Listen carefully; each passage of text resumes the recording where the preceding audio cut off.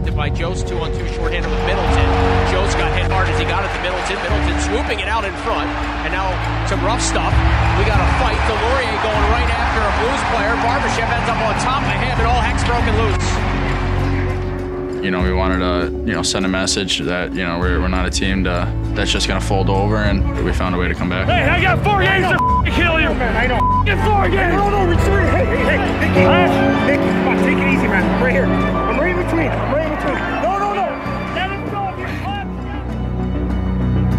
Is it what I did that changed the momentum? Maybe a little bit.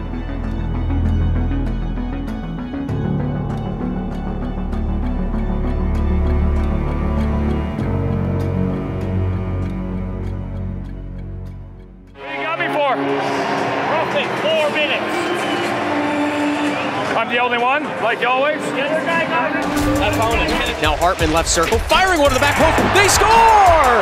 Get right, Coxie!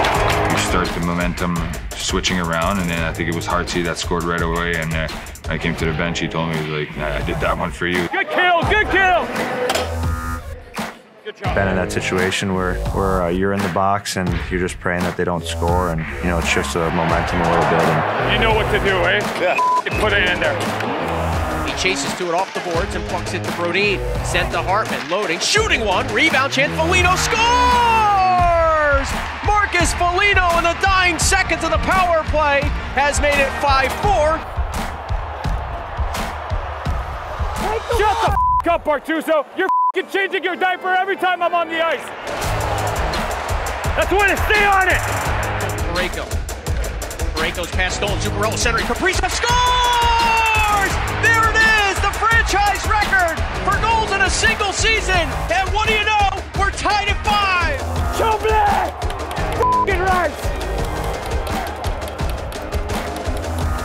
Yeah! And the 9th time in St. Louis in the last 25 games between these two teams. 60 minutes not enough. Sudden death overtime coming up. Regathered, tried to come on a wraparound, end up in the slot. Shen scores. we wanted the extra point, especially against a division team that are so close in the standings. We weren't able to do that. 3-on-3 hockey, anything can happen. That's why you try to take care of business in the regular time. The Blues sweep the regular season series, and they now sit in the 2nd spot in the Central Division with a handful of games to go.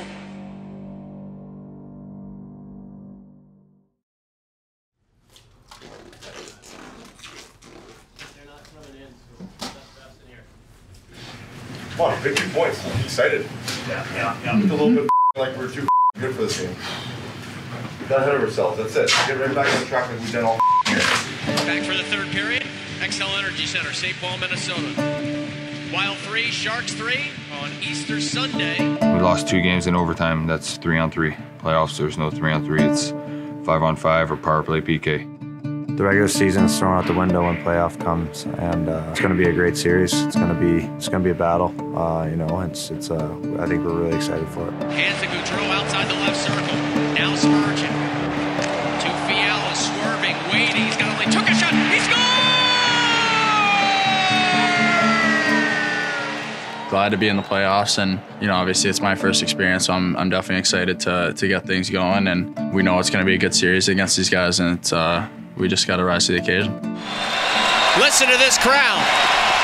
There's Fiala high slot to Kaprizov, joined by Eriksson, Eck, and Hartman as well. It's Hartman, 4 forwards out here. Hartman up top, Fiala to Kaprizov, took a shot, he scores!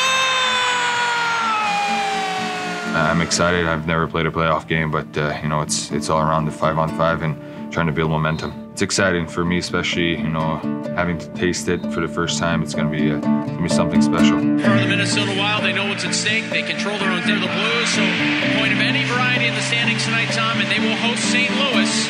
Final seconds ticking down. Duhaime right side lifts the puck out for center ice, and the Minnesota Wild finish the regular season with 53 wins, 113 points.